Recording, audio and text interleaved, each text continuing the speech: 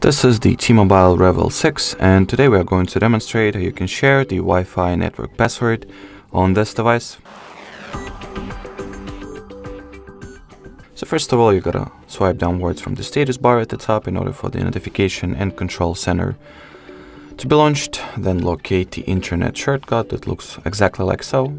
Tap and hold on it. Find or decide, should I rather say, which network you would like to reveal or share the password for. I'll go with the one that I'm currently connected to. Then tap on it at the following network details page.